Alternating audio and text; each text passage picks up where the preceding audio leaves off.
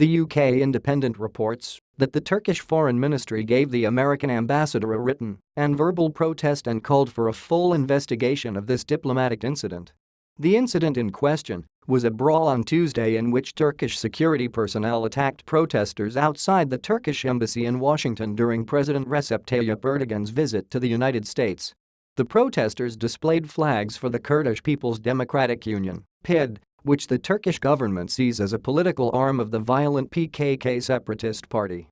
During the meeting with the ambassador, it was emphasized that the lapses of security experienced during our president's stay in Washington, which were caused by the inability of U.S. authorities to take sufficient precautions at every stage of the official program, will not overshadow what in every other aspect was a very successful and important visit, said a statement from the Turkish Foreign Ministry.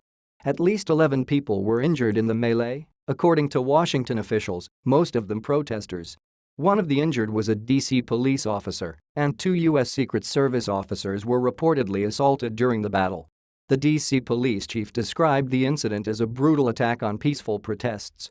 The D.C. police have been criticized for not doing more to control the situation, especially since bodyguards for President Erdogan have an established history of assaulting both demonstrators and journalists on American soil. The Trump administration has received criticism for not speaking out more forcefully against the actions of Turkish personnel, who appeared to have flagrantly abused diplomatic immunity to attack peaceful protesters and then retreat into the safety of the Turkish embassy. 2 members of President Erdogan's security detail who were detained after the brawl were swiftly released after invoking diplomatic immunity. Neither of the 2 arrests made so far were of people affiliated with the Turkish embassy. Video of Erdogan impassively observing the melee for a few moments and then departing without doing anything to stop it has fueled suspicions he approved of the attack on demonstrators or even ordered it. In that context, Turkey demanding an apology for how the bodyguards were treated will be taken as breathtaking arrogance. The Turkish embassy sought to blame the protesters for inciting violence, insisting they lacked the proper permits for a demonstration, and claiming the Turkish bodyguards only intervened after the pro-Kurdish protesters aggressively provoked pro-Erdogan Turkish Americans on the scene. The embassy has complained that American police did not respond to Turkish demands to remove the anti-Erdogan protesters on the grounds that they lacked the necessary permits for a demonstration. Groups affiliated with the PKK, which the U.S. and Turkey have designated as a terrorist organization, gathered yesterday without permit in Sheridan Circle in the immediate vicinity of the ambassador's residence, while the president of Turkey was visiting the residence, said the Turkish embassy in a statement.